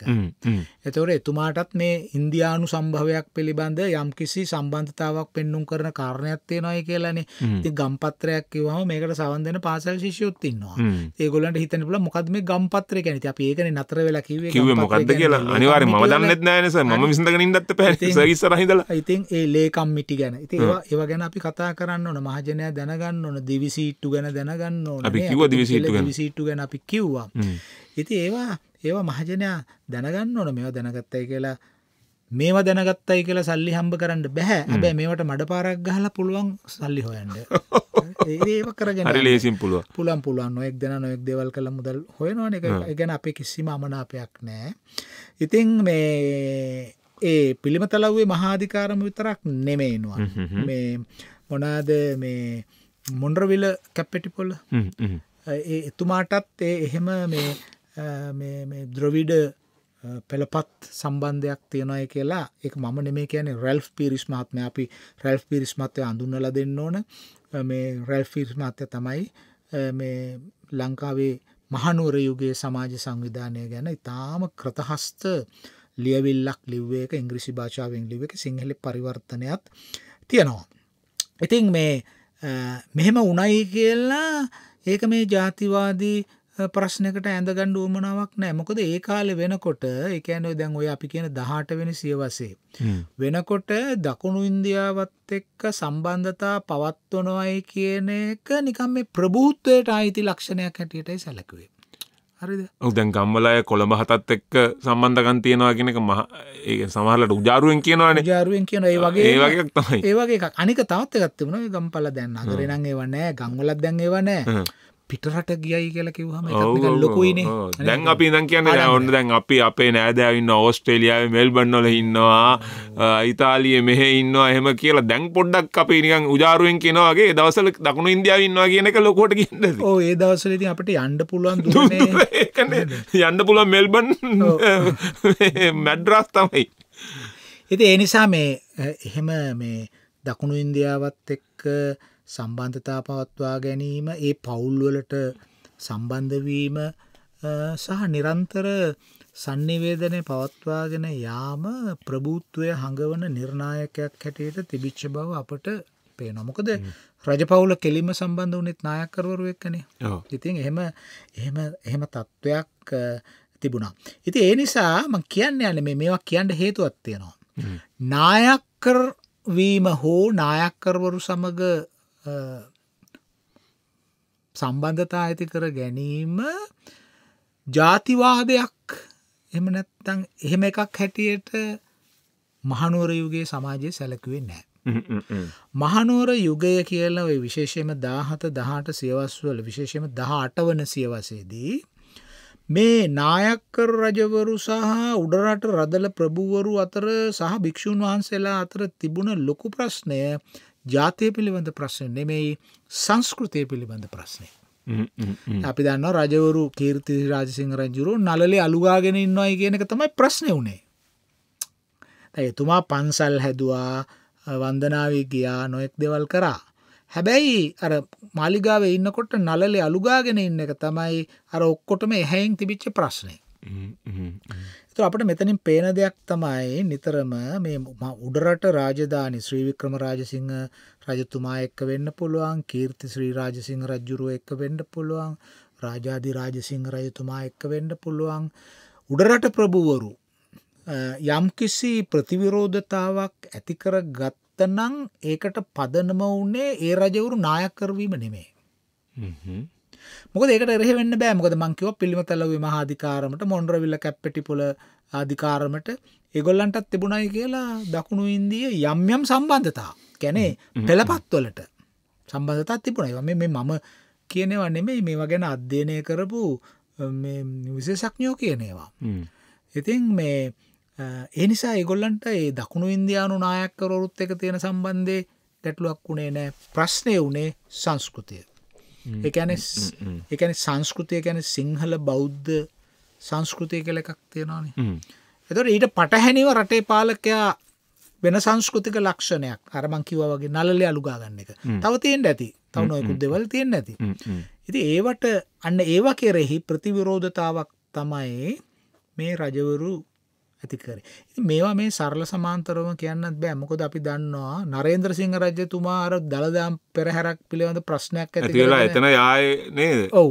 ඉතින් ඒ නිසා මේවා මේ හරියට මේ ජාතිවාදී ජාති අනන්‍යතා ඒවා අස්සේ කතා කරන්න පුළුවන් දේවල් නෙමේ. පුද්ගලයන්ගේ පෞරුෂය, ඒගොල්ලෝ දකින දේවල්, ඒගොල්ලන්ගේ පෞද්ගලික රුචි අරුචිකම් ඔක්කොම තියෙනවා. ඒ නිසා දැන් හොඳට අපිට පේනවනේ මම මේ කියපු කාරණේ උඩරටදී වඩා වැදගත් උනේ සංස්කෘතිය මිසක් අනන්‍යතාව, වාර්ගික අනන්‍යතාව නෙමෙයි කියලා. ඒ නිසා තමයි රාජාදී රාජසිංහ රජතුමත් කීර්තිසිරි රාජසිංහ රජතුමා දෙන්නම බුදුදහමට විශාල අනුග්‍රහයක් දුන්නේ. එතකොට ඒගොල්ලෝ පෙන්වන්න හැදුවේ මොකක්ද? අපි මේ පවතින ඔබ විශ්වාස කරන සංස්කෘතියට අපි පටහැනි නෑ. අපි ඒ සමග සමාන්තරගත වෙනවයි කියන එක තමයි ඒ අය පෙන්වුවේ.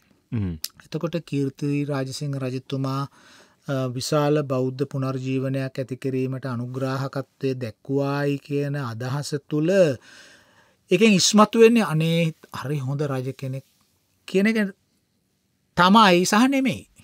මොකද කීර්තිසිරි රාජසිංහ රජතුමා එහෙම පෙනී නොහිටිය නම් ඔහුට උඩරට ප්‍රභූවරුන්ගෙන් එන ප්‍රතිවිරුද්ධතාව පාලනය කරගන්න පුළුවන් වෙන්නේ නැහැ. ඒ නිසා රජවරු ධාර්මික වීම කියන එක වචනේ පරිසමාප්තාර්ථයෙන්ම ඔවුන් ධාර්මික වීමයි කියලා විශ්වාස කරොත් එතනත් අපිට වරදින්න පුළුවන්.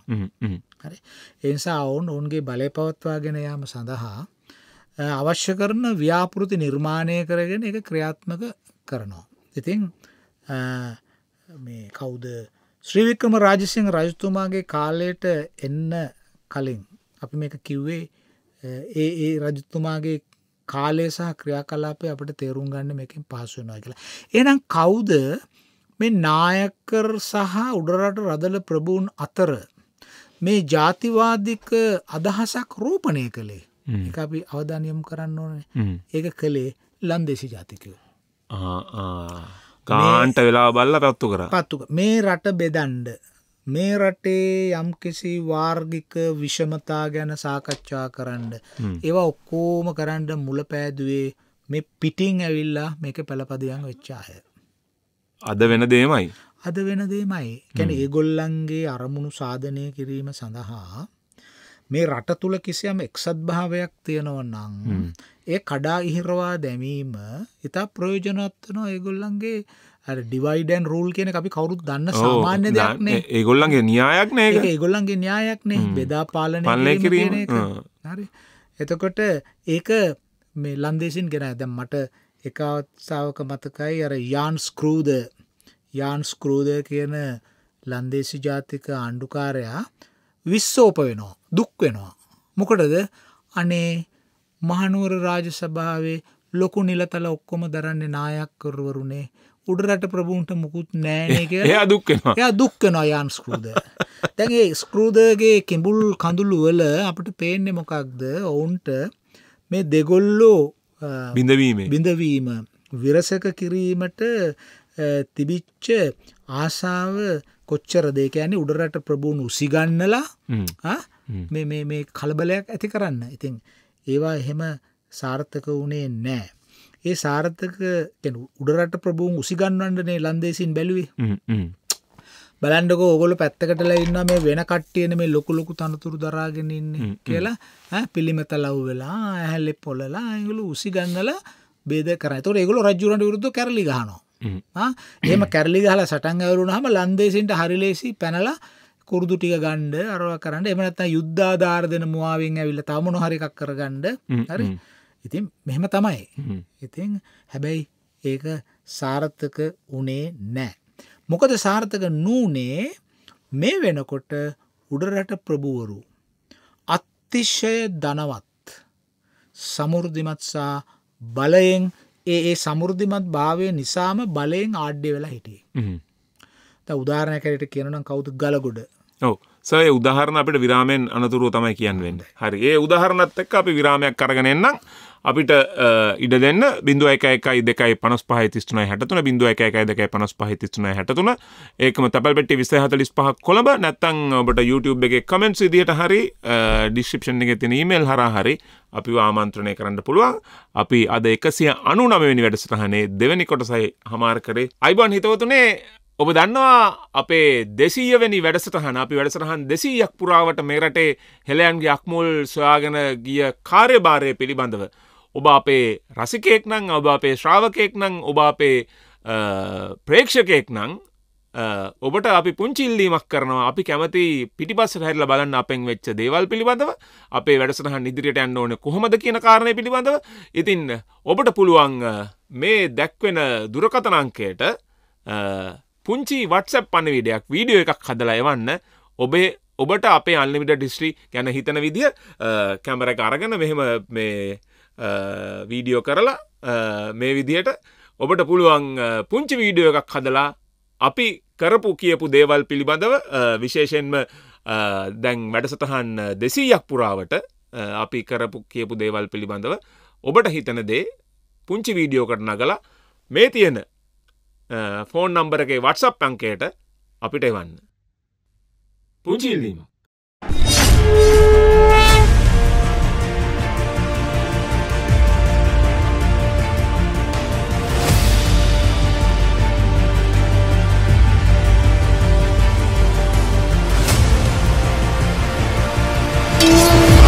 Unlimited history. අපේ ජාතික කතාව.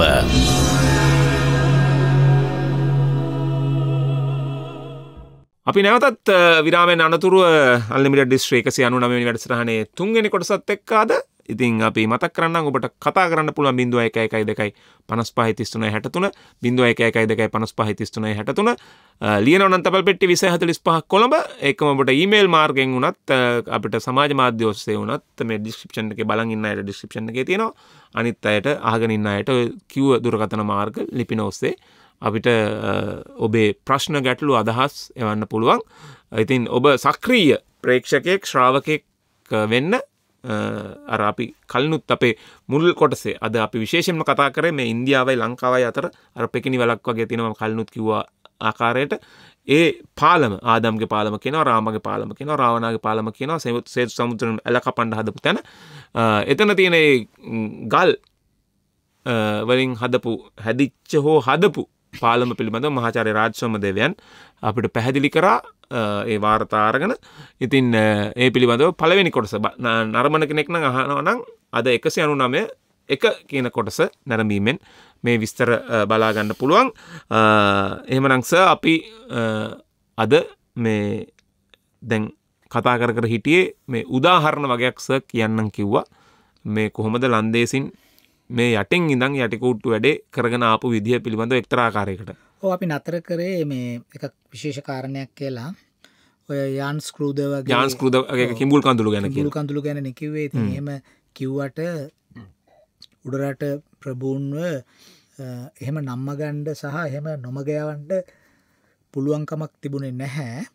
මේ මොකද ඒ වෙනකොට උඩරට හිටපු ප්‍රබලම ප්‍රභූවරු රදලවරු සම්පත් වලින් බොහොම ආඩ්‍යයි සමෘද්ධිමත්. ඒ නිසාම වුන් බලයනුත් ආඩ්‍ය තත්වයට පත් වෙලා හිටියා. විශේෂයෙන්ම මම නතර කරේ ගලගොඩ නිලමේ රම්මොලක නිලමේ ලෙව්කේ නිලමේ අපි ලෙව්කේ නිලමේලා ගැන හුඟක් කතා කරා. ඒ වගේම මාම්පිටිය නිලමේ ඇහැලේපොළ පිළිමතලව්වේ මහාධිකාරම් මේ වගේ අය ඊටාම මේ බලවත් විදිහට තිබුණා. මේ ගැන ඊටාම හොඳ විවරණයක් සහ පෙන්වා දීමක් කළා තියෙනවා අභවප්‍රාප්ත මහාචාර්ය ශ්‍රීමති ලෝනා දේවරාජ මැතිණිය. ඉතින් මේව ගැන උනන්දු කෙනෙකුට පුළුවන් ශ්‍රීමති දේවරාජා මහාචාර්යතුමියගේ ලිපි ලේඛන සොයාගෙන කියවන්න. ඉතින් මේ එහෙම කියන්න හේතුව තමයි ඔය කොයි දේවල් කිව්වත් අර නායකවරු නායකකර පාලකයෝ යටත් නායකකර පාලකයෝ සහ උඩරට ප්‍රභූන් අතර යම්කිසි අවබෝධයක් තිබුණා. යටින් ගින්දර තියෙන්න ඇති. නමුත් අවබෝධයක් තිබුණා. අවබෝධයක් තිබුණයි කියන එක පෙන්වන්න අපිට තියෙන ලොකුම දේ තමයි ගලගොඩ දිසාව. 1760 දී ඔහුට රාජසභාවේ තනතුරු 10ක් දීලා තිබුණා. 10ක්.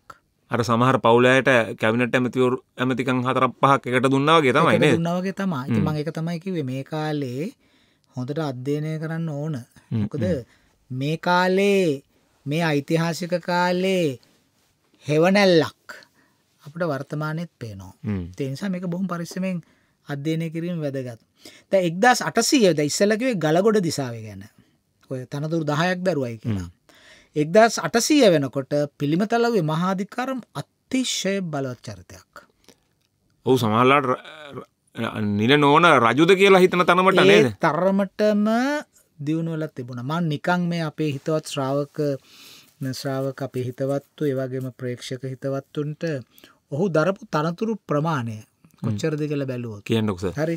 ඔහු එක අතකින් මේ අතපත්තුවේ මුරපොලේ මුහන්දිරම් රංආයුධ මණ්ඩලයේ ලේකම් මහාර මුදලේ වන්නකු නිලම මේ බණ්ඩාගාරේ හරි බණ්ඩාගාරයේ මහ බැංකුවේ වන්නකු නිලමේ දළදා මාලිගාවේ දියවඩන නිලමේ එතකොට මේ මොකොහෙද මේ තමන්කඩුවේ දිසාව මාතලේ දිසාව දිසාපති හරි තමන්කඩුවේ දිසාපති මාතලේ දිසාපති ඊළඟට යටිහලගල මාරකොලේ දෙපලාත ගිලීමලේ බඹරබොටුව මේ රත්නපුර පැත්තේ ඒ නිසා සබරගමුවේ මහාධිකාරම් හරි කෙනෙකුට මෙහෙම තනතුරු දරන්න පුළුවන්ද තනතුරු දරන්න පුළුවන් වැඩ කරන්න පුළුවන්ද කියන එක නම් ලොකු ප්‍රශ්නයක් නේ මේ හතර වටේ ඒක තමයි මමත් කල්පනා කරා දැන් මේ හතර වටේම ටෙලිෆෝන් තියාගෙනත් ස්මාර්ට් ෆෝන් තියාගෙනත් මේ අමාත්‍යාංශක සමහරලාට ලේකම්වරේට වැඩ කරගන්න බෑ ඔව් ඊට වැඩිය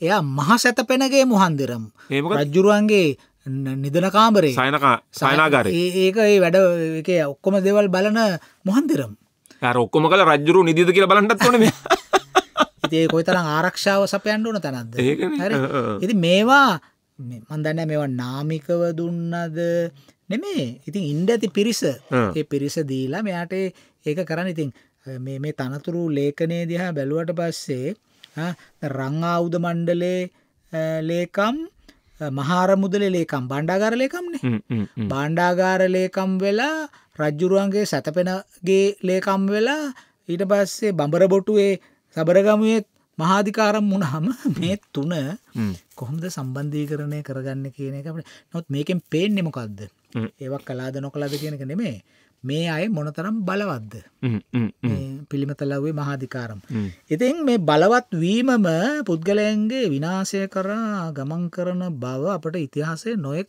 අවස්ථාවල පෙන්වලා දීලා තියෙනවා ඕනට වැඩිය බලවත් වෙන්න ඕනම දෙයකට දරන්න පුළුවන් සීමා ප්‍රමාණයක් තියෙනවානේ ඇත වශයෙන්ම මේ ගැන ලියලා තියෙන පොතකුත් මේ The Science of Limits The Limit of Science හරි එතකොට සීමාවල විද්‍යාව හා විද්‍යාවේ සීමාව ඉතින් ඒ නිසා හැම දෙයකටම සීමාවල් තියෙනවා ඉතින් බලයට උනත් සීමාවක් තියෙනවා අතිශයින් බලවත් වීම කියලා කියන්නේ එතකොට ඇති වෙනවා අර මේ ස්වයං විනාශකාරී ගම්‍යතා self destructive dynamisms කියලා උගන්වනවා මේ දර්ශනයේ ඉතින් එහෙම ඇති වෙලා ඒවම විනාශ වෙලා යනවා ඉතින් පිළිමතලව්වේ මහාධිකාරමට මේ තිබිච්ච තනතුරු සංඛ්‍යාව අපිට පෙන්වන්න කරන්නේ ඕකේ කොයිතරම් බලවත්ද කියලා. දැන් අපි ඉදිරි සාකච්ඡාවේදී පිළිමතලව්වේ පිළිමතලව්වේ පරම්පරාවක් හිටියා. දැන් අපි මේ කතා කරන්නේ ශ්‍රී වික්‍රම රාජසිංහ රජතුමාගේ කාලේ 1800 වෙනකොට හිටපු පිළිමතලව්වේ මහාධිකාරම ගැන. එතකොට මේ දැන් අපි කතාවට එමුකෝ දැන් මේගොල්ලන්ගේ වටපිටාව ගැන අපි කිව්වානේ. දැන් 1798 දී රාජාධිරාජසිංහ රජතුමා මිය ගියා. මිය ගියාම මේ කීර්තිශ්‍රී රජුණන්ගෙන් පස්සේ හිටපු එක්කෙනා.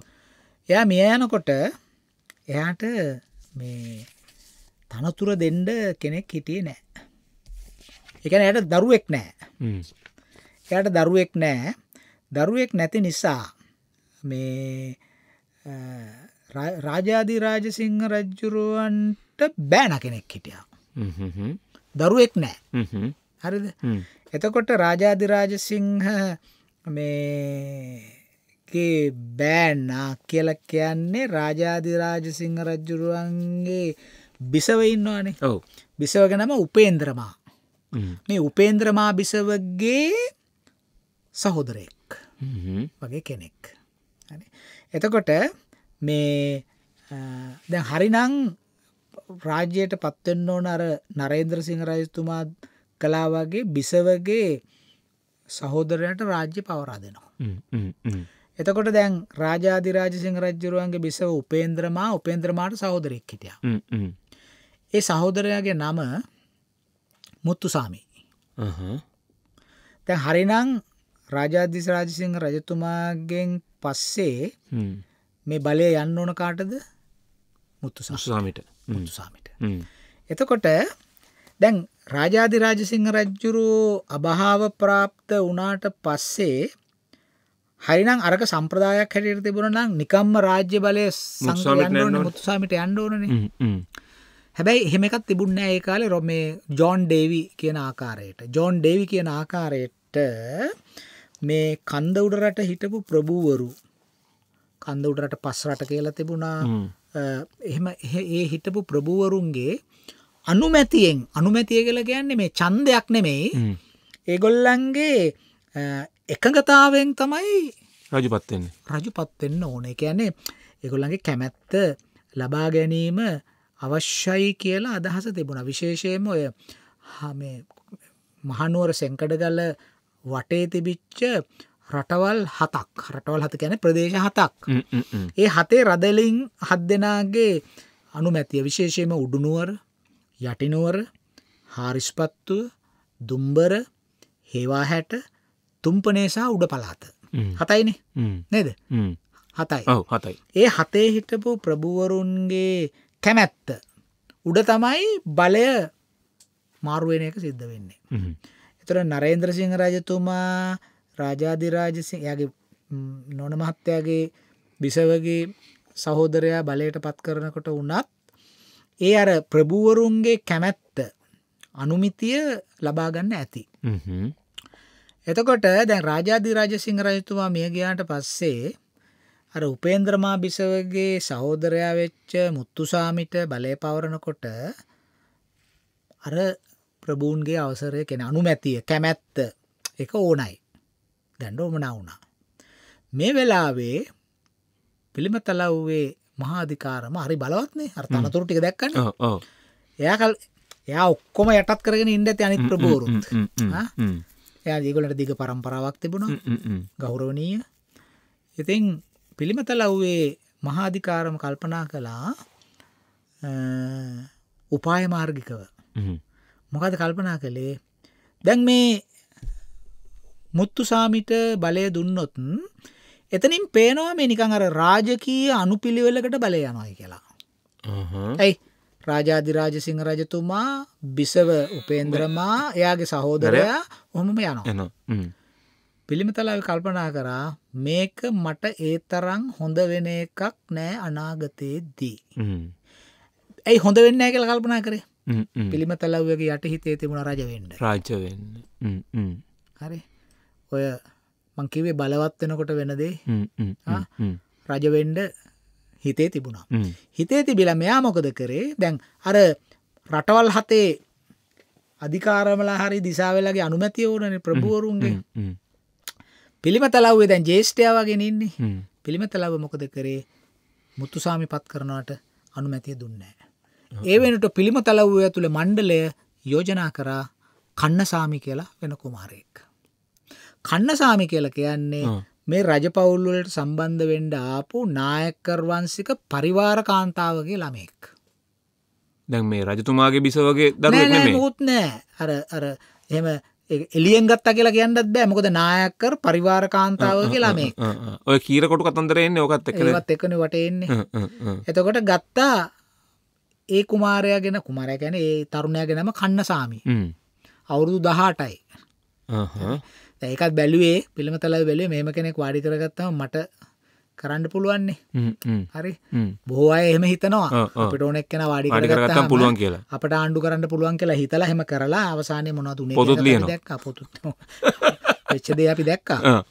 ඉතින් මේ කොහොම හරි පිළිමතලව්වේ කන්නසාමිව තේරුවා. තෝරලා විතරක් නෙමෙයි බලන්න මම ඒකයි කිව්වේ මේ හෙවණැල්ල දිගයි කියලා. පිළිමතලාව ඉදිරිපත් කළා අනිත් දිසාවරුන්ගේ අනුමැතිය ගත්තා. කන්නසාමි පත් කරන්න. හරි. එතකොට මේ එහෙම තමයි ඒගොල්ලන්ට ඕනේම කළේ. ඒගොල්ලන්ට ඕන අය නම් කරලා ඒගොල්ලෝ ගිහිල්ලා අස්සන් ගත්තා. ඉතින් පිළිමතලාවේ කරෙත් අර 7 රටේ හිටපු අධිකාරිවරුන්ගෙන් අස්සන ගත්තා.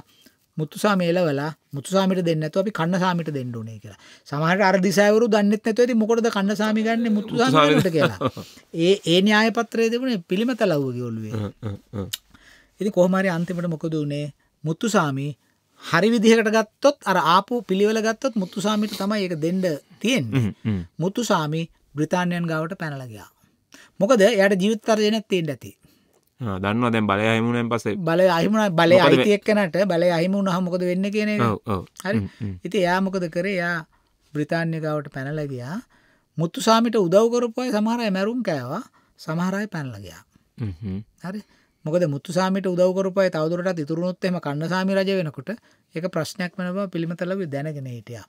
පිළිමතලව්වෙට ඒක කළමනාකරණය කරන්න අවශ්‍ය කරන බලයක් තිබුණයි කියන එක අපිට හොඳට පේනවා.